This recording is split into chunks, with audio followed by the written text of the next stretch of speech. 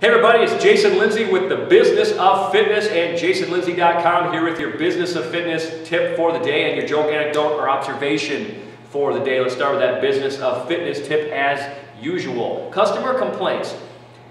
Most of the complaints that members give about the club, the staff hears and the ownership doesn't hear, and the staff doesn't pass those complaints on. It's just kind of the way it goes. It's you know, it doesn't get to ownership like it should oftentimes. So my advice, my tip, is that you encourage your staff to transfer those complaints to ownership. In your daily meeting or however often you're meeting, make sure that part of that meeting is, hey, what kind of complaints did we get? And then of course you can deal with those complaints. So that's your Business of Fitness tip for today. Before we go change some lives, let's go with an observation.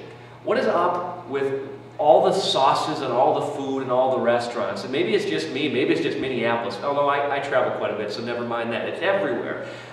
Maybe I'm just a picky eater, I don't know, but it seems like, especially these new restaurants, they try to be, I don't even understand it. I think I have an iPhone, I can Google it or look it up or look in the dictionary for words I don't understand. I'm pretty bare bones, I don't like a lot of sauces. It usually means stuff that I shouldn't have and stuff that too risky. So anyway, I'm just curious if you guys experience that too.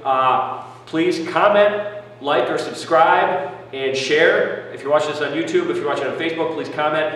Give me your feedback. I'd love to hear it. So that's your Business of Fitness tip for today and your observation for today. Now go change your lives.